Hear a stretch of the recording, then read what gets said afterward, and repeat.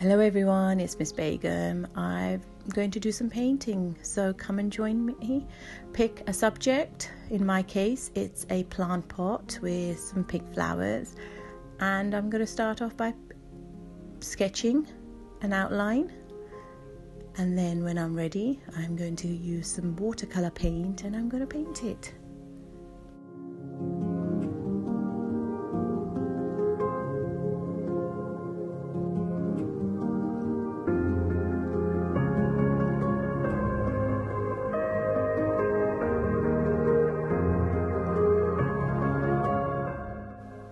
Okay, I'm finished with the sketching and I've started painting. I'm doing some light painting, very faint, with lots of water, and I'm blocking in the colours.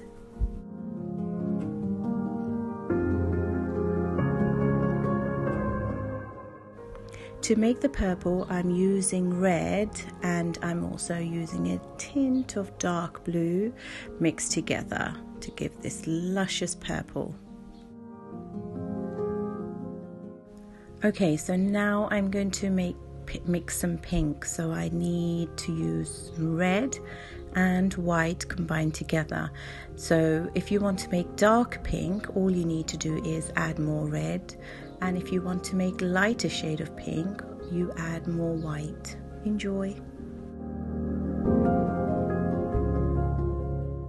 As you can see, it's not at all detailed, very fluid, but that's okay. I'm going to let it dry, and while I was painting, I've had the girls painting with me too, so have a look at theirs.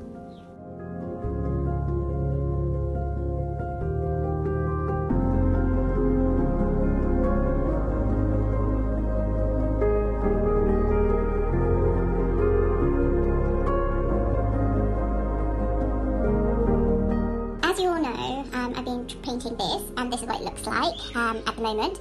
What I'm going to do, the next stage is, I've got a black pen, ink pen, and I'm going to do some etching around it. Have a look. So I've got my pen, and I'm just looking at some details, and I'm adding the details. Now, those of you who know me, my class, you know that I don't follow the rules. I don't do exactly what you see, because art isn't just about copying.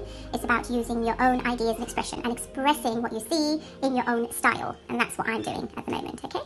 So I've got that bit, and I'm just going to get the other bit over there. Just going to show you how I'm going to start.